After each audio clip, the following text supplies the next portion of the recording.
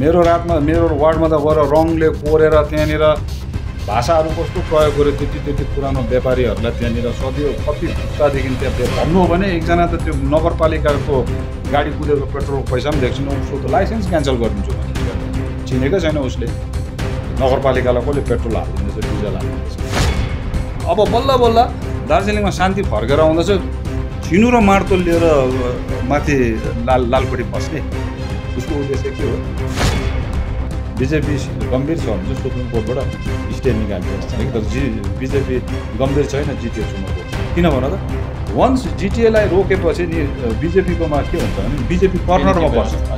उसले त पिपिएस त भनिहाल्नु पऱ्यो नि त भएको चाहिँ रोकिदिएर डाङडुङ भएको घर डाङडुङ भत्काएपछि नयाँ घर त दिनु पऱ्यो। पहाडको सिनारी के छ भनेर के लाग्छ फ्युचर के छ हाम्रो पहाडको? फेरि यो जिटिए फेरि अब जिटिए आउँदैछ यो 5 साल 1 वर्ष अगाडि त 135 करोडको युटिलाइजेसन सर्टिफिकेट बुझाएकै थिएन रहेछ नि त। अनि त्यसले गर्दा त्यो नचल्ने हुँदा फेरि अर्को नयाँ निकाल्दैछु भनेर। दार्जिलिङमा चुनावको माहौल यतिकै गरम छ भनिन्छ कि दार्जिलिङ हमेसा जो चुनाव हुन्छ चुनाव हमेसा उच्च स्तरमा हमेसा गरम भइरहेको हुन्छ नि पोलिटिकल वातावरण र त्यही बिच अहिले जिटिए इलेक्सन एकदम उच्च स्तरमा हुनुको कारणले गर्दाखेरि 26 तारिकको जुन चुनावको घोषणा गरेको छन् हाम्रो यहाँ बङ्गाल सरकारले र त्यही माथि 21 तारिक जुन हाइकोर्टबाट पनि त्यो क्लियरेन्स भएको छैन त्यो क्लियरेन्स पाउनु छन् र प्रचार त कन्टिन्युस छ र प्रचारको साथमै अहिले हाम्रो साथमा हुनुहुन्छ अमर लामाज्यू तपाईँलाई हाम्रो इमेलको स्वागत छ। नमस्ते। र प्रचार त कस्तो चलिरहेछ नि त अहिले? प्रचार अब अहिले निकै जोड पक्रिरहेछ है। चुनावमा उत्रेपछि त अब प्रचार त गर्नै पर्यो। हजुर राम्रै चल्दैछ ठिकै छ। 7वटा वार्डमा ठिकै एक प्रकारले राम्रै जाँदैछ। रेस्पोन्स राम्रो छ। जुन प्रकारले तपाईँहरूले है नगरपालिकाको चुनावको है तपाईँले त अब जित्नु भनौँ त जुन प्रकारले पार्टीको त एउटा हार भएको थियो त्यो हिसाबले चाहिँ अहिले कस्तो छ नि त मतलब कि चुनाव त चुनाव हो दुइटै चुनाव हो र त्यसमा के अहिले चेन्जेस के छन् के लाग्दैछ? नगरपालिका चुनावमा पार्टीको हार भन्दैन त्यसलाई। हामीले पनि जित्यौँ नि 9वटा वार्ड त कि त्योभन्दा अघि बोर्ड गठन गर्नु सकेको छैन भने तर हार त होइन। तर एक्सपेक्टेसन त थियो कि बोर्ड गठन गर्छन् भनेर कोसिस थियो हाम्रो कोसिस थियो। तर नगरपालिका चुनावदेखि यता धेरै परिवर्तन भयो। चेन्जेस फेरि मान्छेको त्यो माइन्ड सेटमा क्या जुन किसिमको एक्सपेक्टेसन मान्छेहरूले नयाँ पार्टीबाट गरेको थियो त्यो अनुरूप काम भएन यहाँनिर उनीहरूले गर्नु सकेन। त्यसै कारणले गर्दाखेरि अहिले अब हुन त त्यो मेरो बायसनेस पनि हुनसक्छ म एउटा अर्को राजनीतिक दलको हो तर जुन किसिमले एउटा त्यो न्युट्रल अब मान्छेहरू हुन्छ नि आम जनता जसको चाहिँ राजनीतिक दलसित मतलब उनीहरूको भनाइअनुसार चाहिँ विगत नगरपालिका चुनावदेखि यता चाहिँ फेरि मान्छेको त्यो जुन चाहिँ आशा छ त्यो आशामा अलिकति उनीहरूले भनेको जस्तो काम गर्नु नसक्दाखेरि मैले पनि देख्दैछु अलिकति चेन्ज भनेको जस्तो काम मान्छेको मुडमा चेन्ज हैन जस्तो कि के चाहिँ काम जस्तो कि उहाँहरूले सर्ट टर्मको जुन भन्दै थियो नगरपालिकामा साफसफाइहरू गर्छु भनेर खोर मैला त्यो नगर्नु सकेको त्यसमा भन्नुहुँदैछ जो मान्छेहरूले सेटिस्फाई छैन भनेर। अरे धेरैवटा कुरो नि अब टेक्निकल किनकि हामीले हेऱ्यो भने समय त बेसी पाएको छैन उहाँहरूले भर्खरै त होइन 3-4 महिना होइन यस्तो हुन्छ कि तपाईँको अब अघि मैले मेरो कोठे बैठकको मेरो वक्तव्यमा पनि भने उनीहरूले आजसम्म नगरपालिका गठन गरेको आज मार्च महिनामा हो अप्रिल मे जुन 3 महिना हुँदाखेरि पनि अझ उनीहरूले बजेटै प्लेस गर्नु सकेको छैन। नगरपालिकाको बजेटै छैन उनीहरूकोमा। अच्छा फर्स्ट मिटिङमा बजेट हुनुपर्छ उनीहरूको। आज 3 महिना बित्दाखेरि पनि नगरपालिकाले बजेटै प्लेस गर्नु सकेको छैन। त्यो नै उसको सबैभन्दा ठुलो फेलियर हो। त्यो मैला सोर्ने कुरोहरू भिन्दै हो। त्यो कुरो चलिरहन्छ मैला सोरिरहन्छ फ्याँक्नेले फ्याँकिरहेको हुन्छ तर मैला सोरेर त्यो मैला सोरेको फोटो अपलोड गरेर सोसियल नेटवर्क के अरे मिडियामा हालेर चाहिँ नगरपालिका चल्दैन। नगरपालिका चलाउनु हो भने चाहिँ एडमिनिस्ट्रेटिभ त्यो एउटा कम्पिटेन्सी हुनुपर्छ। एडमिनिस्ट्रेटिभ कम्पिटेन्सी चाहिँ मैले देखिनँ। हुकार मात्रै देखेँ रेटोरिक जसले पनि दिनु सक्छ। त्यसले गर्दाखेरि टेक्निकली कुरा गर्नु हो भने चाहिँ आजसम्म पनि यो बोर्डले 3 महिनासम्ममा पनि बजेट प्लेस गर्नु नसक्नु बोर्ड अफ काउन्सिलर्सको मिटिङमा अथवा हाउसमा बजेट राख्नु नसक्नु नै उनीहरूको सबैभन्दा ठुलो तपाईँ फेलियर हो। होइन फेलियर तपाईँ पनि भन्यो भने एउटा है तपाईँले पनि वार्ड नम्बर 22 भयो है 24 सरी वार्ड नम्बर 24 तपाईँ जित्नु भएको छ। तपाईँले पनि के राख्नु भएको छ त्यो वार्ड नम्बरको राखेँ मैले त्यसमा चाहिँ के विचारहरू गरेछ मैले त्यसमा चाहिँ के पहलहरू गर्नु भएन? राखेको छु मैले त्यसमा 24 नम्बरबाट मैले झन्डै 8वटा 9वटा स्किमहरू हालिदिएको छु। त्यसपछि फेरि वेस्ट बेङ्गल गभर्मेन्टको अहिलेको उनीहरूको त्यो एउटा पेट प्रोजेक्ट छ नि सिएमको होइन हजुर द्वारे सरकार भन्छ, अर्को चाहिँ पाडाई समाधान। त्यो त अब हामीले पाडे पाडे भने चाहिँ पाहाडको होइन पाडाई समाधान होला, पाडामा पाडाको पाडा समाधान जति पनि त्यसमा पनि मैले हालिदिएको छु मेरो 24 नम्बर वार्ड जहाँबाट मैले अघि प्रतिनिधित्व गर्दै। यद्यपि म अहिले अब अच्छा अनि उहाँले एउटा त्यो पनि दाबी गरेको थियो सबैलाई 10 लाख रुपियाँको होइन त्यो उनीहरूले त्यो उनीहरूले छोडिदिने भयो कि, तर त्यो चाहिँ हामीले राख्यौँ एउटा प्रस्ताव राखे, म राख्ने मैनै हो है त्यहाँ कि, तर उनीहरूले त्यो प्रस्तावलाई स्वीकार्यो, मैले एक्सेप्ट गरेँ हामी दिन्छौँ भनेर, तर बजेट त राख्नुपर्छ नि त पहिला। यो नगरपालिकालाई एडमिनिस्ट्रेटरले मार्चको 12 कि 14 तारिकको बोर्ड गठन गर्दाखेरि कति हिसाब किताब त बुझाएको हुन्छ नि त एडमिनिस्ट्रेटरले, अहिले नगरपालिकाकोमा यति पैसा छ बुझाएको छ भने बुझाइसकेपछि अब सार्वजनिक त गरेको छन् उहाँले होइन बुझाए उनीहरूले बुझायो होला, बुझाउनै पर्छ। तर बुझाइसकेपछि त उनीहरूले बोर्डमा राख्नु पर्यो नि। एडमिनिस्ट्रेटरले हामी निर्वाचित बोर्डलाई चाहिँ यति पैसा उनीहरूको नगरपालिकामा हातमा रहेछ, यति पैसा बाँकी रहेछ, यति पैसा हामी फेरि पाउनेवाला रहेछ भनेर त बोर्डमा राखेर एउटा बजेट बनाउनु पर्ने, त्यो अहिले बजेटै बनाएको छैन। अच्छा त्यो चाहिँ बजेट गर्नु भएको छैन। त्यसले गर्दाखेरि उनीहरूले नगरपालिका चाहिँ अब बाहिरबाट हेर्दाखेरि चाहिँ मैला सोरेको राम्रो हो, क्यापिटलको घडी चलेको राम्रो हो, तर नगरपालिका चलाउनु भनेको त्यो होइन। नगरपालिकाको बोर्डमा बजेट राखेर यो वर्ष 2022-2023 एक वर्षभित्रमा अब फाइनेन्सियल इयर फिस्कल इयर कति वर्ष, अब हामीले मार्चमा बोर्ड गठन गरेपछि अभियसली अर्को मार्चसम्मको एक वर्षभित्रमा नगरपालिकाले यति बजेट राखेको छ डेभलपमेन्टको लागि अथवा बेसिक एम्युनिटिजलाई फिक्स गर्नुको लागि, अहिलेसम्म गरेको छैन नि। अब ती नै फेलियर भएन। यो कुरो त अरूले इङ्गित गर्दैन नि, जान्ने मान्छेले मात्रै गर्छ नि त, बुझेन? होइन तर उहाँले चाहिँ कतिवटा जुन तपाईँले बजेटको कुरा गर्नुभएको छ उहाँले भनेको छन् कि यति पैसा छ अहिलेसम्म, यति पैसा युज भएको छ, यति पैसा अहिलेसम्म उहाँकोमा छ जुन चाहिँ काम गर्नु बाँकी छ भनेर उहाँले सार्वजनिक त गर्नुभएको थियो। त्यो सार्वजनिक गर्दाखेरि त्यो कुरो पनि कुरो भयो, बोर्डमा राख्नुपर्छ पहिला, त्यसरी प्रेस कन्फरेन्समा राख्दैन। ओके बुझेन? हजुर सबै चिज प्रेस कन्फरेन्स होइन बोर्ड एसेम्ब्लीमा मन्त्रीले एसेम्ब्लीमा नराखिकन एकैचोटि प्रेस कन्फरेन्स। अच्छा होइन तर यो पनि तपाईँहरूको माथि मतलब कि उहाँहरूले चाहिँ होइन पता नहीं कसले भन्नुभएको, तर उहाँहरूले चाहिँ यो बारम्बार भनिरहेछ कि हामी काम गर्नु चाहन्छौँ तर हामीलाई अपोजिसनले काम गर्नु दिएको छैनन्। हाम्रो जुन खोर मैला सोर्ने त्यो चिजहरू त्यो जग्गा वार्डमा जुन वार्डमा चाहिँ जस्तो कि तपाईँहरूको पार्टीले जितेको छन् त्यो वार्डमा साफ गर्नुको लागि गाडीहरू पस्नु दिएको छैनन् भनेर यस्तो खाले आरोप लगाइरहेको छ। त्यो सरासर गलत, मतलब काम गर्नु दिएको छैन, कोअपरेट भएको छैन हामीलाई, त्यही कारण हामीले मजाले काम गर्नु सकेको छैनौँ नगरपालिकामा। त्यो सफेद लाई हो, त्यो व्हाइट लाई, चेयरम्यानले व्हाइट लाई होइन, त्यो झुट हो। कुन चाहिँ वार्डमा चाहिँ उनीहरू पसेर सभा गर्नु सकेको छैन? अरे मेरो वार्डमा त के गरे थाहा छ, सभा मात्रै गर्यो। मेरो वार्डमा त गएर रङले कोरेर त्यहाँनिर भाषाहरू कस्तो प्रयोग गर्यो, त्यति पुरानो व्यापारीहरूलाई त्यहाँनिर सदियो कति पुस्तादेखि त्यहाँ भन्नु हो भने एकजना त त्यो नगरपालिकाको गाडी कुदेको पेट्रोलको पैसा पनि देख्छन्, उसको त लाइसेन्स क्यान्सल गरिदिन्छु भने चेयरम्यानले, चिनेकै छैन उसले नगरपालिकालाई कसले पेट्रोल हालिदिँदैछ डिजल हालिदिँदैछ। अन्त त्यो हामीले त्यहाँ त कतिवटा निर्णय लिँदाखेरि म 24 नम्बर वार्डको कमिसनरलाई उनीहरूले कन्फिडेन्समै लिएन, त्यो त सबैले देखिरहेछ। मैले नबोलेको पो त, कमसेकम त्यो कट्सी त हुनुपर्छ। 24 नम्बर वार्डबाट निर्वाचित भएर गएको काउन्सिलर अमर लामा हो, उसलाई पनि बोलाउनु पर्छ यो निर्णय लिँदा भन्दा त्यहाँ लियो।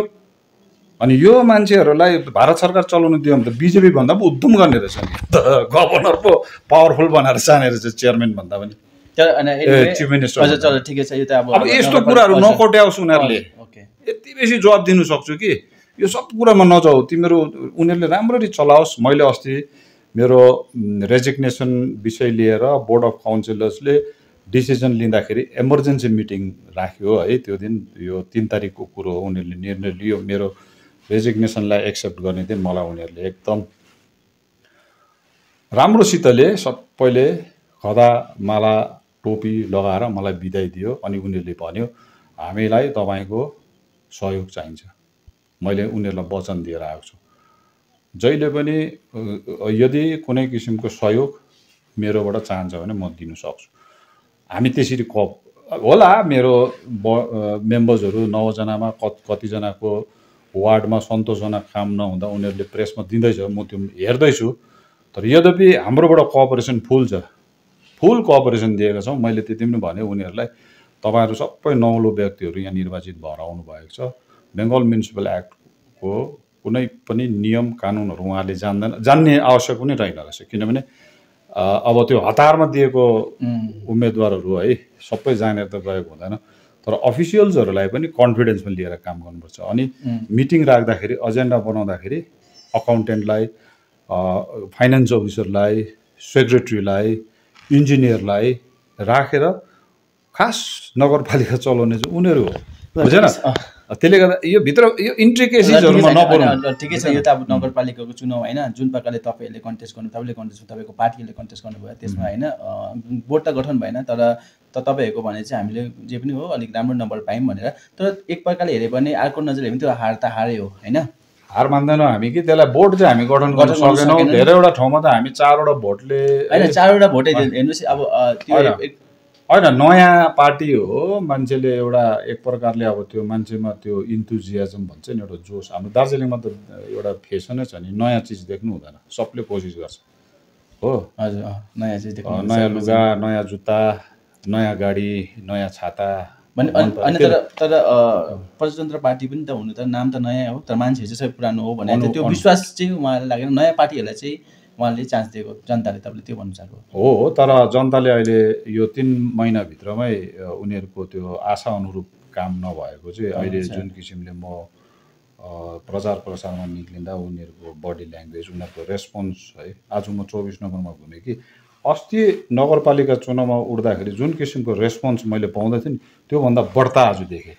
मान्छे एकदम उनीहरूको अनुहारबाट है, उनीहरूको बोलीबाट चाल पाउँदैछु।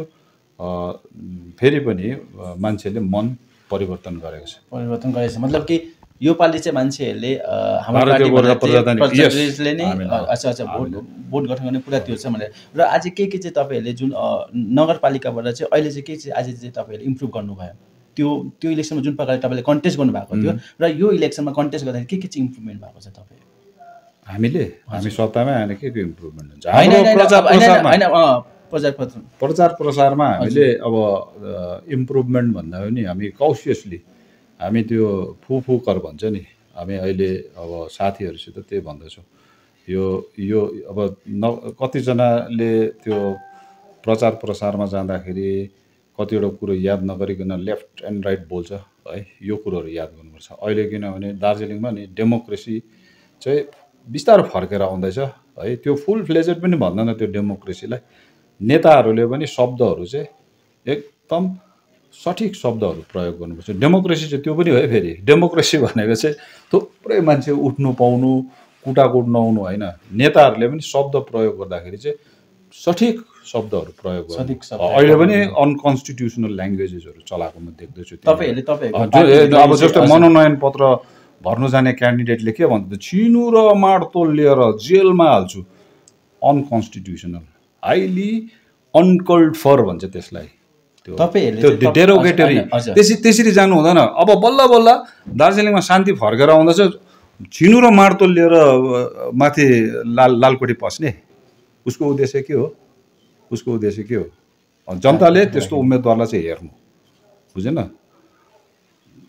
जिटिए एक्ट पढ्नुपर्छ, बुँदाहरू अहिले नै पढ्नु, पछि समय पाउँदैन निर्वाचित भएपछि। तपाईँले पुरा पढ्नुभयो जिटिए? हामी त पुरा पढेको छौँ, आओस् न हामीसित तर्क गरोस्। छिनु र माडतोल बोक्नेले प्रिपरेसन त हुनु पऱ्यो नि। त्यहाँ म जुन जग्गामा जाँदैछु नि, त्यहाँ के को लागि जाँदैछु त्यसको प्रिपरेसन पो गर्नुपर्छ होइन। तपाईँले अगर जिटिए एक्ट पढेको छ भने, तपाईँको पार्टीको सबै मेम्बरले जिटिए एक्ट पढेको छ भने फेरि यहाँ गोर्खाल्यान्डको शब्द किन निस्किँदैछ त? त्यो एग्रिमेन्टभित्रै छ त भाइ होइन? जिटिएको एग्रिमेन्टभित्रै छ कि। जिटिए हामीले स्वीकारे तापनि हामीले गोर्खाल्यान्ड माग्ने हाम्रो जुन चाहिँ अधिकार छ त्यसलाई हामी फर्को गर्दैनौँ भनेर सुरुमा लेखेको छ।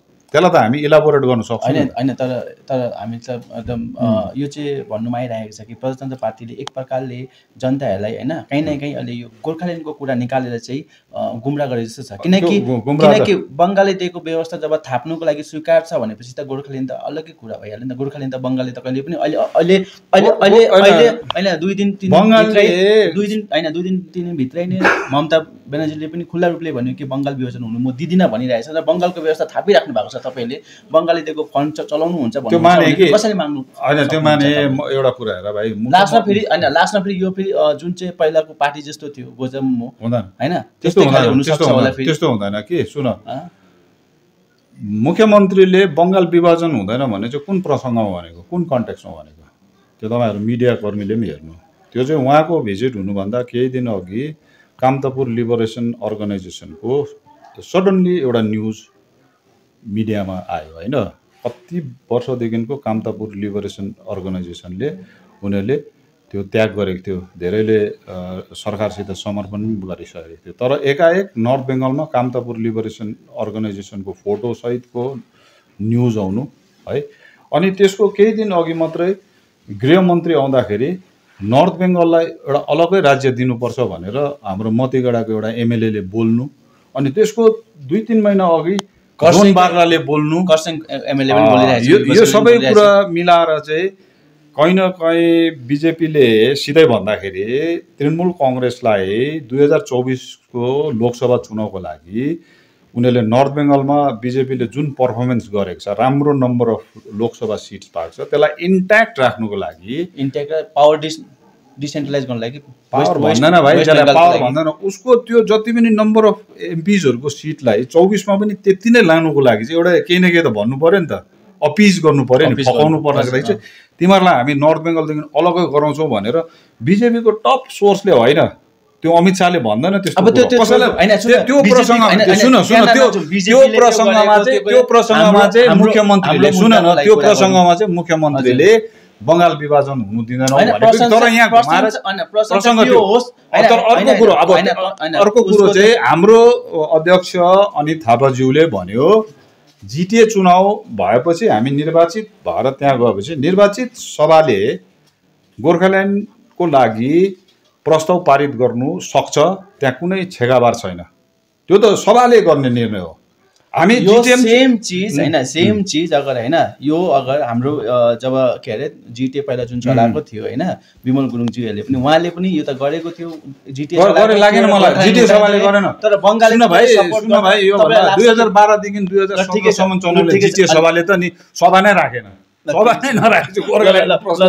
मतलब कि आजको दिनमा तपाईँले जुन भन्नुहुँदैछ कि तपाईँहरूले भोलिको दिनमा जिटिए चेयरमा राखे भनेपछि तपाईँले गोर्खाल्यान्डको आवाज उठायो भने ममताले सपोर्ट गर्छ सपोर्ट मिन्स कस्तो इन वाट सेन्स मतलब सपोर्ट दुईटा हुन्छ सुन भाइ हजुर तिमीले बुझ न Mamata as a president of Trinamool कङ्ग्रेसले हामीलाई सपोर्ट गर्दैन तर as a chief minister of West Bengal जिटिएलाई दिनुपर्ने सहयोग त उसले गर्नै पर्छ किनभने कानुनले बाँधेको हुन्छ कि तर हामीले जुन चाहिँ जिटिए कसको अधीनमा छन् अहिले होइन जिटिए कसले दिएको हामीलाई राज्य सरकारले दिएको बङ्गालको अधीनमा छन् जिटिए भोलिको दिनमा जिटिए हामीलाई दियो अहिले तपाईँले चियरमा बस्नुभयो गोर्खाल्यान्ड माग्यो बङ्गालले जिटिए व्यवस्थापन गर्न सक्छ सक्दैन लेखेको छ सक्दैन त्यस्तो कहिले हुन्छ त्यस्तो पनि कहिले कानुन हुन्छ सुरुमा बरु उल्टा पो लेखेको छ त जिटिए चलाउँदै पनि जुन चाहिँ गोर्खाल्यान्डको आन्दोलन छ त्यसलाई तिमीहरूले अघि लगेर जानु सक्छ तर मुनिपट्टि के लेखेको छ भने त्यसमा चाहिँ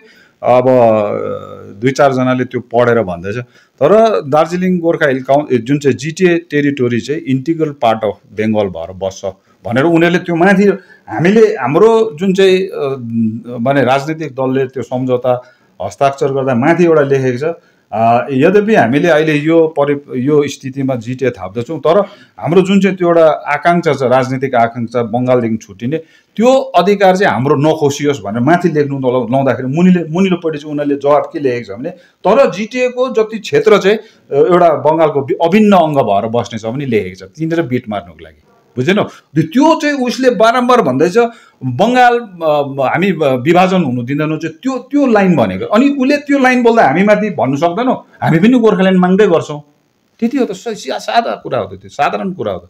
त्यसको लागि फेरि हामीले जिटिए चलाउँदै क्याटिस बनाएर पुलिसलाई हिर्काउनु त परेन नि। प्रस्ताव पारित गर्छौँ, अनि प्रस्ताव पारित गरेर पनि बङ्गालको मुख्यमन्त्रीले दिने होइन गोर्खाल्यान्ड, हामी केन्द्र सरकारलाई पठाउँछौँ। जुन चाहिँ उनीहरूले अहिले त्रिपक्षीय वार्ता राखिराखेको छ, पिपिएस भनिरहेको छ। हामी जिटिएबाट प्रस्ताव पारित, किनभने निर्वाचित भएपछि हामी पुग्छौँ अथवा जो पनि पुग्छ, अरूले पुग्यो भने पनि त्यो प्रस्ताव पारित गरेर पठाऊ। बस माथि त्रिपक्षीय वार्ता गोर्खाल्यान्डमाथि हुन्छ। के को पिपिएस भनेको के हो खुलासा गरेको छैन, हामी त खुलासा गरिदिन्छौँ। गोर्खाल्यान्डको प्रस्ताव चाहिँ यदि जिटिए सभाले पारित गरेपछि त केन्द्र सरकारले पनि सुन्नुपर्छ। होइन, यो त डिबेट लामो जान्छ होइन, किन लामो गरिराख्नु। हामीलाई खुल्ला रूपमा जनतालाई पनि थाहा छ, हामीलाई पनि थाहा छ कि जिटिए छ त गोर्खाल्यान्ड आउनु साह्रो पर्छ, किनकि गोर्खाल्यान्डको लागि फेरि बङ्गालसँग अलिकति झै झगडा हुनै पर्छ, किनकि बङ्गाल कहिले त्यसको पक्षमा छैन होइन। यो त भनेर हुँदैन होइन, यो हुने हो, यो त हाम्रो होइन, यो त चलिरहेको माग हो। जिटिए चलाउनु भनेको प्रशासनिक कुरा हो, प्रशासनिक कुरा र एडमिनिस्ट्रेटिभ कुरो र पोलिटिकल कुरोलाई मिक्सअप नगर्नु। प्रशासनिक कुरो चाहिँ मुख्यमन्त्री यो चाहिँ यो अब मेटर लामो जान्छ, यसलाई किन तन्काउनु। अहिले जिटिएको इलेक्सन यति राम्रो चलिरहेको छ होइन सबै है, र जुन तर तपाईँहरू जुन प्रकारले प्रचार गर्दैछ, तर अहिलेसम्म हाइकोर्टको त्यो आएको छैन, डिसिजन आएको छैन, क्लियर चिट आएको छैन। हाइकोर्टले 21 तारिकसम्म त्यो भनेको छ कि त्यसमा तपाईँलाई त्यो मतलब यति कन्फिडेन्स छ कि जिटिए इलेक्सन हुन्छ भनेर? हुन्छ नै। कोर्ट त्यस्तो इरेस्पोन्सिबल कोर्टहरूले कहिले पनि अर्डर दिँदैन। यद्यपि यो विचाराधीन हो, सब जुडिस हो कि एज अ लयर मैले यो माथि धेरै बोल्नु सक्दिनँ कि। तर अस्ति पहिलो जति बेला उनीहरूले यो केस डिसमिस भएर फेरि रिस्टोर गरिहेरिकन पार्टी चेन्ज गरिहेरिकन स्वर्गीय सुभाष घिसिङको जग्गामा उहाँको छोरा अथवा गोर्खा राष्ट्रिय मुक्ति मोर्चाको अध्यक्षलाई सब्स्टिट्युट पार्टी बनाइहेरिकन पिटिसन बनाएर अमेन्डेड पिटिसन फाइल गर्नु भन्दाखेरि कोर्टलाई त्यति बेला भन्यो जिटिए चुनाव हुनु आँटेको छ हजुर, यो चुनावलाई रोकिदिनुहोस् भन्दाखेरि त्यहाँ प्रथम लाइनमै लेखेको छ यो जिटिए एक्टलाई रोक्नु हो भने चाहिँ अघि 2012 सालमै जब स्वर्गीय सुभाष घिसिङले रिट पिटिसन फाइल गर्दाखेरि नै त्यो फाइलिङ जुन चाहिँ कोर्ट थियो, जुन कोर्टले एडमिट गर्यो त्यो कोर्टले नै यसलाई स्टे गरेन रहेछ भनेर एक लाइन लेखेको छ। त्यसलाई हामी कसरी बुझ्छौँ भने त्यति बेला रोकेको भए चाहिँ यो जिटिए नै हुने थिएन। तर आज आएर जिटिए एक टर्म चलिसकेपछि है अब चल्दै गरेको एउटा व्यवस्थालाई कोर्टले एउटा पार्टी कुद्दै आएर यसलाई रोकिदिनुहोस् भन्दाखेरि सबै पक्ष सुन्छ है। तर त्यहाँ कोर्टले त्यसले गर्दाखेरि चाहिँ हजुर त्यसले गर्दा कोर्टले के भन्यो भने तरै पनि बङ्गाल सरकारले यदि चुनाव नै गर्ने निर्णय लिन्छ भने कोर्टले एउटा अब्जर्भेसन भन्छ, त्यसलाई डाइरेक्ट निर्देश होइन। कोर्टले के भन्यो भने एकखेप सोचिदिनुहोस्, तपाईँहरूले यसलाई पुनर्विचार गरिदिनुहोस् मात्र, तर त्यो डाइरेक्सन होइन भाइ। अनि फेरि अस्ति बिचमा पनि सायद उहाँहरूले फेरि रोक्नुको लागि जाँदाखेरि चाहिँ त्यति बेला कोर्टले के भनेको छ भने त्यो पिटिसन चाहिँ put up on the date fix भनेको छ। त्यति बेला अलरेडी डेट फिक्स थियो, आज नै सुनिदिनुहोस् भन्दाखेरि आज सुन्दैनौँ, यसको डेट अलरेडी मैले 21 तारिक भनेको छु, त्यति बेला सुन्छु भनेर राखिदियो। अब सुन, कोर्टले अघि त्यो जो पुनर्विचार गर्नु भन्दाखेरि कोर्टले त्यहाँ के भनेको पनि छ भने यो चुनाव गराउँदाखेरि चाहिँ राज्य सरकारलाई चाहिँ उसको एक्सचेकरबाट खर्च हुनसक्छ। अब अहिलेको कोभिड यो पोस्ट कोभिड पिरियडमा चाहिँ सबै राज्य सरकार अथवा देशलाई नै एउटा फाइनेन्सियल क्रन्च छ होइन, एउटा आर्थिक एउटा अवस्था ठिक नभएको बेलामा यो चुनाव गर्दाखेरि खर्च पनि बेसी हुन्छ भनेको छ। तर आज जुन 21 तारिकसम्म त मे 27 तारिक के अरे नोटिफिकेसन भएर जुन 21 तारिकसम्ममा सरकारको कति खर्च भइसक्यो भन त? खर्च त भइसक्यो। अब यत्रो खर्च भइसक्दा फेरि कोर्टले रोक दिँदाखेरि रोक लगायो भने त कोर्टको त अस्तिको अब्जर्भेसन त उल्टा हुन्छ नि त, इन्टरप्रिटेसन त्यसरी गर्नुपर्छ। त्यस कारणले गर्दाखेरि एज अ लयर मैले देख्दाखेरि चाहिँ 21 तारिक केही पनि हुने होला, केही पनि हुँदै छैन। यो कन्फिडेन्ट छ कि इलेक्सन हुने नै? कन्फिडेन्ट त म किन कन्फिडेन्ट हुनु कि, तर सुन एउटा कुरा चाहिँ त्यस्तो प्रेसिडेन्ट छैन। नोटिफिकेसन एकखेप इलेक्सनको नोटिफिकेसन भइसकेपछि अहिलेसम्म चुनावको प्रक्रिया रोकेको चाहिँ हामीलाई थाहा छैन होइन। किनकि आजको हामीलाई थाहा छैन, किन राजु विष्टले पनि भन्यो कि जुन चाहिँ चुनाव प्रचार भइरहेको छ त्यो बेसी खर्च नगर्दाखेरि पनि हुन्छ, किनकि इलेक्सन हुने छैन भनेर राजु विष्टले पनि कहिले भने आज भन्यो ठिकै होला। अब उहाँहरूको भनाइ ठिकै हो, तर बिजेपी चाहिँ यो जिटिए चुनाव रोक्नु होइन, उहाँले भनेछ कि बेसी खर्च नगर्नु कुनै पनि पार्टीले इलेक्सन हुने छैन भनेको छ होला कि। तर अब कुन कोर्टबाट सुन, एउटा तर्क आर्गुमेन्ट फर आर्गुमेन्ट सेक है। यदि भारतीय जनता पार्टीले चाहिँ यो जिटिए चुनाव रोक्नुमा चाहिँ गम्भीर भएको भए नि त्यो जुन दिन स्टेको पिटिसन फाइल गर्दाखेरि कोर्टले खालि पुनर्विचार मात्रै गर्नु भनेर कोर्टले भन्यो यो फाइलिङ हुँदाखेरि नै यो रोक्नुपर्ने थियो तर रोकेन रहेछ भनेर उहाँको अब्जर्भेसन छ कोर्टको कि त्यो दिनै त्यसको सर्टिफाइड कपी निकालिकन सुप्रिम कोर्टमा जाने थियो। मैले चाहिँ त्यो सोचेको थिएँ बिजेपी गम्भीर छ भने चाहिँ सुप्रिम कोर्टबाट स्टे निकाल्थ्यो भनेर। तर बिजेपी गम्भीर छैन जिटिए चुनाव रोक्नुमा। किन भन त वन्स जिटिएलाई रोकेपछि नि बिजेपीकोमा के हुन्छ भने बिजेपी कर्नरमा पर्छ। उसले त पिपिएस त भनिहाल्नु पर्यो नि त भएको चाहिँ रोकिदिएर डाङडुङ भएको घर डाङडुङ भत्काएपछि त नयाँ घर त दिनु पर्यो। अनि अहिले हामी एउटा कच्चा घरमा बसिरहेको छौँ जिटिए त्यसको छप्पर पनि राम्रो छैन अरे फाउन्डेसन पनि राम्रो छैन अरे तर नयाँ घर बनाइन्जेलसम्म त हामी त त्यहाँ त बस्नु पर्यो। अनि त्यहाँ त्यो घर भत्काएपछि चाहिँ अन्त त्यहाँ कति दिनसम्म चाहिँ हामी छप्परै बिना बस्नुपर्ने। तर त्यहाँदेखि त बिजेपीलाई क्वेसन हुन्छ नि लु पिपिएस देऊ भनेर। त्यसै कारणले बिजेपीले यो जिटिए चुनाव रोक्दैन उनीहरूले खालि हाम्रो भावनासित खेलेको मात्र हो भाइ। 2024 खेल्छ अझै नाना थरीको खेल्छ। मतलब कि तपाईँ मान्नुहुन्छ कि जिटिएको फाउन्डेसन त छत छैन राम्रो छैन स्पोर्ट छैन। अफकोर्स यो त हाम्रो के अरे राजनैतिक आकाङ्क्षा अनुरूप ल्याएको चिज होइन नि त। यो त एउटा विकास गर्ने काम खालि हो नि त। यो त हाम्रो लागि पर्मानेन्ट घर होइन नि। अनि किन चाहिँ मागिराख्नु भएको त जब बङ्गालले भन्दैछ कि म त्यसो भए तिमी छपरै बिना त्यसो भए घरै बिना बस्छौ घरै बिना बन्जारा भएर बस्छौ भ्यागबन्ड भएर बस्छौ। बङ्गालले भनेको छ त कि म पनि पिपिएस गराइदिन्छु भने त्यो पिपिएस को लागि किन पिछा परेको त नि बङ्गालले बङ्गालको भाइ सुन्नुहोस् लु जुन चाहिँ व्यवस्था दिएकै छ त्यो व्यवस्था कतिवटा हाम्रो जनताहरूले पनि नाकार गरिरहेको छ त्यो व्यवस्थामाथि किन पिछा परिरहेको। बङ्गालले पिपिएस मागे नि जुन चाहिँ त्यो त ममता ब्यानर्जीले त्यति बेला भर्खर अक्टोबर 12 तारिक फर्स्ट ट्राइपार्टाइट भयो होइन। अक्टोबर 26 तारिक चाहिँ मुख्यमन्त्री कोर्सियाङ आएको 14 दिन भएको थियो फर्स्ट त्रिपक्षीय वार्ता। त्यो त्रिपक्षीय वार्तामा ममता ब्यानर्जीको रिप्रेजेन्टेटिभ पनि गएको थियो रेजिडेन्ट कमिसनर जो आइएस अफसर सिनियर आइएस अफसर हो। अनि त्यो लगत्तै पछाडि उहाँ यहाँ प्रशासनिक बैठकमा आउँदाखेरि चाहिँ उहाँले देख्यो यो त्रिपक्षीय मेरो एउटा एजम्सन है म रङ पनि हुनसक्छु मलाई के लाग्छ भने सायद केन्द्र सरकारले यो त्रिपक्षीय वार्ता कन्टिन्युअसली लान्छ र मेरो प्रतिनिधि पनि त्यहाँ गएको छ।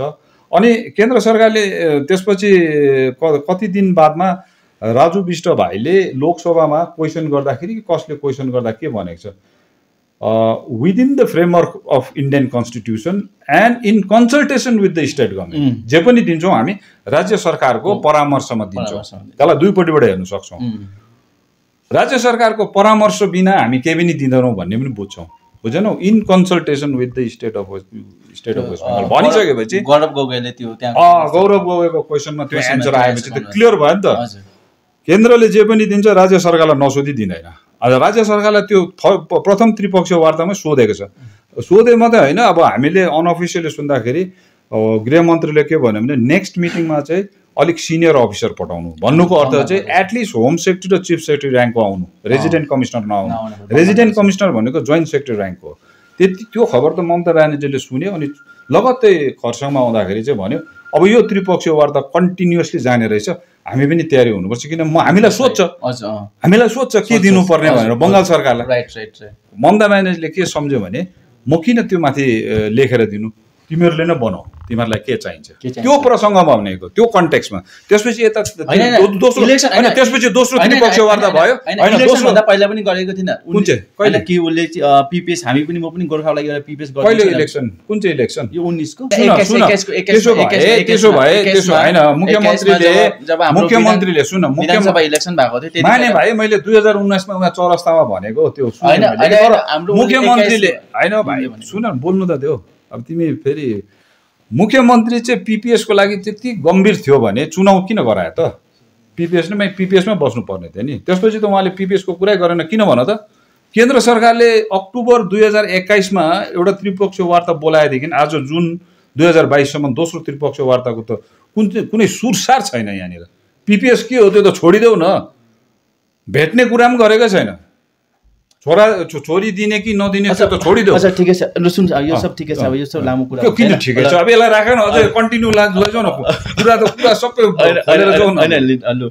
त्यसै कारणले समय हाम्रोमा धेरै छैन त समय हाम्रोमा धेरै छैन के अरे जस्तो कि अब हाम्रो पहाडवासीले हैन बाह्रमै यो व्यवस्था थापेर आएको है, तपाईँ यहाँ बस्नु भएको, तपाईँ एकदम होइन पोलिटिकली तपाईँले हेरिरहनु भएको छ पाहाडको सिनेरियो के छ भनेर, के लाग्छ फ्युचर के छ हाम्रो पाहाडको? फेरि यो जिटिए, फेरि अब जिटिए आउँदैछ, यो 5 साल चलाउँछ, के छ फ्युचर, के लाग्छ तपाईँलाई हाम्रो पाहाडको वासीको लागि? यो जिटिएमै हामी सहमत हुन्छ अनि जुन चाहिँ होइन जिटिए र भाइ भोलि केन्द्र सरकारले है, भोलि केन्द्र सरकारले योभन्दा राम्रो व्यवस्था, म छुट्टै राज्य पनि भन्दिनँ, छुट्टै राज्य त हाम्रो हृदयमा छ भाइ।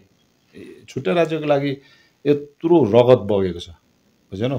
यत्रो हाम्रो निर्दोष दाजुभाइ दिदीबहिनीहरूले नि रगत बगाएको छ। यो छुट्टै राज्य त हामी कुनै हालतले पनि कम्प्रोमाइज गर्दैनौँ। अनि संविधानमा कहीँ पनि लेखेको छैन यति हजार मरेपछि मात्रै राज्य दिन्छ भनेर। हामी मात्रै मूर्ख भयो त? क्राइटेरिया चाहिँ मर्नु हो भनेर मरेको। कतिवटा राज्य त मान्छे नमरि पनि पायो, बुझ्यो? त्यसले गर्दाखेरि यत्रो हाम्रो ज्यानको क्षति भइसकेपछि, हामीले ज्यान एउटा अर्पण दिइसकेपछि यो माग कसैले पनि हामीले बिर्सिनु हुँदैन। तर त्यो भन्दैमा अब देशमा परिस्थिति त्यस्तो छैन। यो बिजेपीले के दिन्छ भाइ? दिन्छ? आर्मी स्कुल दियो? छोडिदेऊ न, त्यो ट्राइबलको आर्मी स्कुल दियो। हस्ताक्षर गर्दाखेरि के अरे केन्द्र सरकारले भनेको छ आर्मी स्कुल, एउटा आर्मी स्कुल दिनु नसक्ने केन्द्र सरकार। होइन हामी, मेरो प्रश्न यो हो अहिले होइन, त्यसले गर्दाखेरि जिटिए हाम्रो होइन पाहाडको भविष्य के छ तपाईँको? भविष्य के छ? भोलि राज्य केन्द्र सरकारले जिटिए भन्दाखेरि राम्रो व्यवस्था दियो भने, अनि संवैधानिक ग्यारेन्टी भएको, कन्स्टिट्युसनल ग्यारेन्टी भएको, with the law passed by the parliament of, त्यो एक्ट भएर आएपछि होइन, गभर्मेन्ट अफ इन्डियाको पार्लियामेन्टमा पास भएको कानुनको एउटा चिज दियो भने यो जिटिए किन चलाइरहनु? जिटिए त हामी जरुरतै छैन जिटिए चलाउनु, 2 मिनटमा छोडिदिन्छौँ, तर दियोस् न पहिला। दियो भने तर अब त्यो नदिन्जेलसम्म त भएको त चलाउनु पर्यो नि, चलाउनु पर्यो नि त। किनभने यसले त हाम्रो मान्छेहरू त धेरै कुरोबाट डिप्राइभ भएर बसिरहेछ नि। सरकारले पैसा बचाइरहेछ भाइ जिटिए चुनाव नगरेर।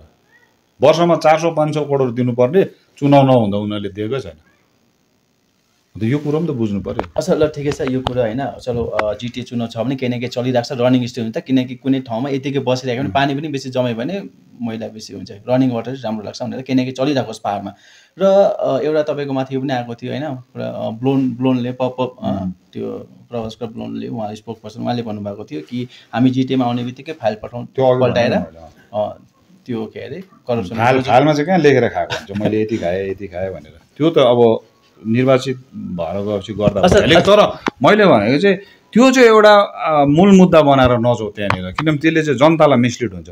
गर न, त्यो त रेस्पोन्सिबिलिटी हो नि नयाँ पार्टीले जुनै सरकार आउँदा पनि। यो त प्रथमचोटि प्रमोस्कर ब्लोन चाहिँ फर्स्ट पोलिटिसियन हो इन्डियामा, जुनै राज्य सरकारको चुनावमा पनि त्यही भन्छ। अघिल्लो सरकारले खाएको चाहिँ हामी पाइ हिसाब गरेर लगे पनि कतिजनालाई त पुलिसले बोकेर लग्यो त। तमिलनाडुमा करुणानिधिलाई लगेको देखेको त होइन। तर यो कुरोहरूलाई चाहिँ इस्यु बनाएर नजाऊ। दार्जिलिङको स्थिति त्यो छैन। पछि मजाले जिटिए रन गरेर 5 वर्ष 10 वर्ष 15 वर्षमा पार्टी फेर्दाखेरि चाहिँ कुरा गर न त्यति बेला भन्ने नि होला। इरेगुलारिटी भएको छैन भनेर म भन्दिनँ, मिसएप्रोप्रिएसन भएको छ भनेर म भन्दिनँ, भएको छैन भनेर म भन्दिनँ। किन 12 देखि आज 22 10 वर्ष जिटिए चल्यो, त्योभित्र कतिजनाले चलायो, सबै कुरो छ त्यहाँनिर, सर्वविदितै छ। तर भन्नुको अर्थ चाहिँ अलिक गम्भीर भएर जाऊ। घरि चाहिँ भन्छ खाली पोस्टमा त्यो गोल हाल्नु दिनु हुँदैन, फेरि बिचमा आएर भन्छ जनताले के पो भन्ला, चुनाव लडौँ कि नलडौँ, जनताले भन्यो भने लड्ने नभए नलड्ने। जब फेरि जनता आएर नोमिनेसन फाइल गर्नु थालेपछि चाहिँ छिनुमाडतोल लिएर हामी त्यहाँ पस्छौँ।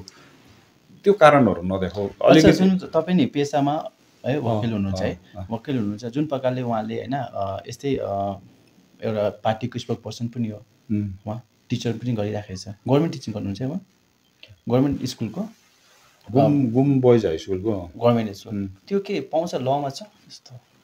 होइन, त्यो स्कुलको टिचर्सहरूलाई छुट रहेछ नि, पायो त्यो पाउँछ लमा पाउँछ। एज अ तपाईँ प्रोफेसन है त्यो पेसामा तपाईँ एडभोकेट हुनु कारणले त्यो जिटिए रुल्समा रहेछ, त्यो जिटिएको रुलमा छ। अच्छा हाम्रो यो जिटिएको रुलमा चाहिँ छ, किनकि अगर हामी ओभरअल इन्डियामा हेऱ्यो भने चाहिँ त्यो चाहिँ अब छैन भने पनि के गर्नु, उसको नोमिनेसन त अब क्लियर भएपछि अब यति बेला मैले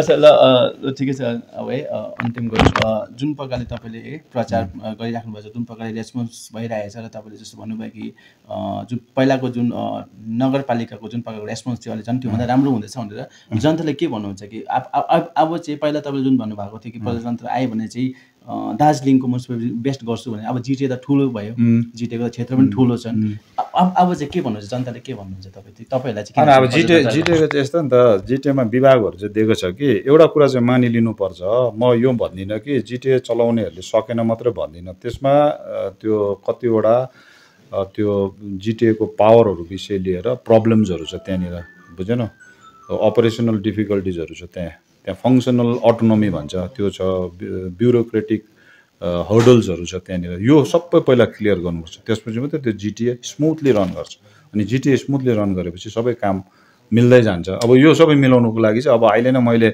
म जिटिएमा हामी गएपछि चाहिँ यो गर्छु यति दिनभित्रमा यति 100 करोड ल्याउँछु यो त्यो रोजी पिक्चर्सहरू दिने यति बेलाको सिचुएसन छैन किनभने जिटिए इटसेल्फ जिटिएको अस्तित्व जिटिएको एक्जिस्टेन्स नै it is in a grave danger बुझेन त यो जिटिए बचाउनु पर्ने दायित्व राज्य सरकारको तर हामीलाई दिइसकेपछि हाम्रो निम्ति चाहिँ एउटा फेरि चुनौती हो यसलाई हामी पर्फर्म गरेर चाहिँ सरकारलाई देखाउन सक्नुपर्छ हामी यस्तो किसिमको व्यवस्था चलाउनुको लागि सक्षम छौँ त्यसले गर्दाखेरि हामीलाई राज्य दिनुहोस् अब हामी पनि सक्ने भयौँ भन्दाखेरि चाहिँ सरकारले त कमसेकम 5 वर्ष 10 वर्ष हेरोस् न चलाएर अब चलाएकै छैन त्यो मेसिन उसले बुझेकै छैन कता स्टार्ट कता के अरे ब्याक गर्नुपर्ने हर्न कहाँ छ थाहै छैन उसलाई यो नचल्ने रहेछ भनेर त भएन नि भन्ने चाहिँ हाम्रो विचार हो त्यसले गर्दाखेरि अब पर्फर्मेन्स नै हो सबैभन्दा ठुलो गर्छ किनभने सरकारले हामीलाई हाम्रो पर्फर्मेन्स हेर्नु माग्दैछ एक प्रकारले हेर्नु भने चाहिँ एउटा दृष्टिकोणले हेर्नु भने चाहिँ हामीलाई एउटा ट्रायल बेसिसमा दिएको यो यो चलाएर हेर त कतिको राम्रो चलाउँदो रहेछ भनेको नि अच्छा मतलब कि एक मौका दियोस् तपाईँहरूलाई पनि होइन अरूलाई जस्तो थियो तपाईँलाई पनि एक मौका थियो चलाउनु तपाईँहरू फुल्ली प्रिपेयर हुनुहुन्छ चलाउनुको लागि एकदम तपाईँहरू एकदम प्रिपेयरमा बस्नु भएको छ कि जिटिएमा आयो भने चाहिँ तपाईँहरू एकदम मजाले रोटेट गर्नुहुन्छ जिटिएको अनि फन्ड क्लियर राख्नुहुन्छ जस्तो तपाईँले भन्नुभयो कि म्युनिसिपालिटीको कोही फन्डिङ क्लियर छैन तपाईँको जिटिएमा बजेट बनाएन भने जिटिएको त बजेट त आउँछ नि जिटिएको बजेट त सार्वजनिक गर्नुहुन्छ त सबै कुरा त्यो त गर्नै पर्दैन कानुन छ नि त्यो कानुनले किनकि करप्सनको आरोप जुन पहिलाको जुन थियो त्यसमा करप्सनको आरोप लगातार लागिरहेको छ कि यति पैसाको करप्ट भनेर त्यो छ त्यो गर्दैछ साथीहरूले आज पनि देखेँ मैले सोसियल मिडियातिर त्यो बिटिङ अराउन्ड द बुस भन्छ कि त्यो अब गएर नदेखिकन कुनै सोर्सले दिएको इन्फर्मेसन अनुसार सार्वजनिक गरेर चुनाव हत्याउने हो कि तर 135 करोडको कुरा उहाँले राख्यो ठिकै हो तर त्यो आरटिआई 1 वर्ष पुरानो रहेछ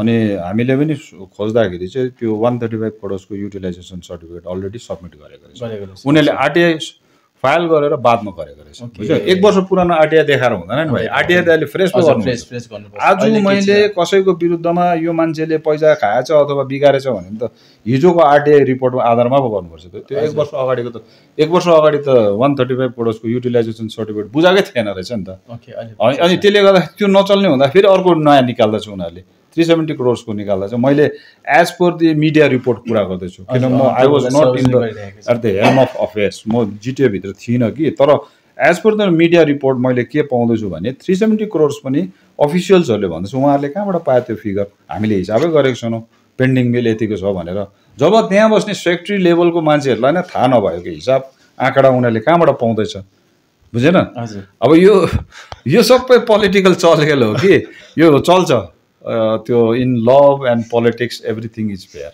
बुझेन त्यसले गर्दाखेरि चल्छ तर हामीले पनि हेर्दैछौँ साथीहरूले कहाँबाट के ल्याउँदैछ अब मिडिया रिपोर्टको कुरा गरेँ क्या मैले किन म भित्र पसेर म अडिटर पनि होइन मैले अडिट गर्नु पनि पाउँदिनँ है अनि म त्यो के अरे जिटिएभित्र बसेको पनि छुइनँ तर साथीहरूले बाहिर बसेर चाहिँ त्यो अड्कलबाजीको कुराहरू चाहिँ नगरेको बेस हो त्यसले चाहिँ इन्टेन्सन बताउँछ त्यो पार्टी र त्यो लिडरसिपको चाहिँ उनीहरूको पनि म्यालाफाइडी इन्टेन्सन छ बोनाफाइडी र म्यालाफाइडी हुन्छ कि एउटा बोनाफाइडी एटलिस्ट बोनाफाइडी अहिले फर्स्ट स्टेजमा पोलिटिकल पार्टी गठन गरेपछि लिडर्सहरूले अहिले फर्स्ट स्टेजमा चाहिँ नढाँट झुट नबोल कमसेकम सुरुवात त राम्रो गर तर म्यालाफाइडी इन्टेन्सनले है मान्छेलाई मिसलिड भयो नि हाम्रो मान्छे धेरै वर्ष मिसलिड भयो नि अब आउने नेताहरूले मिसलिड नगर सत्य तथ्य अगाडि राख फेयर गेम खेल फेयर गेम खेल्दाखेरि जित्यो भने त एकदम राम्रो र अनफेयर मिन्स एडप्ट गऱ्यो भने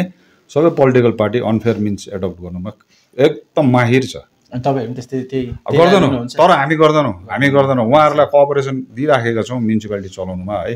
यदा कदा छ कतिजना साथीहरू अलिकति उमेरले गर्दा एक्साइटेड हुन्छ, के हुन्छ त्यो ठिक आफ्नो आफ्नो उमेर, तर हामीले चाहिँ जतिसक्दो कोअपरेसन। अब इभन इफ हामी भोलि जिटिएमा हामीले जिटिए सभा बनायो भने पनि as per the GTA act Darjeeling municipality remains under the supervision of Gorkhaland territorial administration. त्यति बेला त्यहाँ एउटा प्रोभिजन के छ भने यदि दार्जिलिङ नगरपालिकालाई फाइनेन्सियल इमर्जेन्सी पर्यो भने जिटिएले दिनुपर्छ। त्यति बेला हामी त्यहाँ त्यो चाहिँ फेरि म्युनिसिपालिटी अर्को पार्टीले चलाएको भनेर हामी त्यस्तो किसिमको त्यो डिस्प्यारिटी चाहिँ जिते भने चाहिँ एकदम, किनभने सबैजना मिलेर दार्जिलिङको जनतालाई चाहिँ न्याय दिनुपर्छ। दार्जिलिङको जनता न्यायबाट चाहिँ वञ्चित भएको अब दशकौँ भयो। अब एनफ इज एनफ। यहाँ एक अर्कामा हिलो छेप्ने कामहरू बन्द गर, जनताको भलाइ गर्नेपट्टि काम लाग्यो सबै राजनीति। र अनि अब लास्ट है मेरो है केही छैन, तपाईँ जब जनताको माझ जानुहुन्छ नि अहिले क्याम्पेन गएर के भन्नुहुन्छ भोटको लागि? लाइक जब सपोज एउटा आम जनता छ अरे छेउमा के भन्नुहुन्छ त्यहाँ? अब तपाईँहरूले हेर्नुहोस्, अब अरू त के होइन, अब दल आफ्नो आफ्नै छ, सिद्धान्तमा पनि धेरै फरक त केही पनि छैन। यहाँ उहाँहरूको नारा छ अब जनताको राज, हामी भन्दछौँ हामी जनताको सेवक, कुरा त एउटै हो है। त्यसले गर्दाखेरि अब जिटिएमा जाने उम्मेदवारहरूको चाहिँ योग्यता हेर कुन चाहिँ मान्छे चाहिँ ठिक लाग्छ हो, त्यो हेस्टिली त्यो हतारमा दिएको उम्मेदवार र सोचेर दिएको उम्मेदवारलाई तपाईँहरूले एकदम, अब जनता पनि म्याच्योर्ड हुनु पऱ्यो नि त। अब गणतन्त्र फर्केर आउँदाखेरि त जनता पनि अलिक म्याच्योर्ड भएर जानु पऱ्यो। अनि ठिक मान्छेलाई झन्डा नहेर्नुहोस्, पार्टी नहेर्नुहोस्, योग्य उम्मेदवारलाई हुन्छ। धेरै धन्यवाद। Presenting Panchanai Paramjyoti by Panchanai Group, a home with amenities designed to deliver wonderful experiences for you and your family at an affordable price. Built across 2 bighas, Panchanai Paramjyoti offers choice in the form of 1 BHK, 2 BHK, 3 BHK. No matter what your family size or your family's needs, there will always be room for happiness. One of the most rewarding experiences is to be able to give our families the life they truly deserve with Paramjyoti. It is precisely this opportunity that we offer you.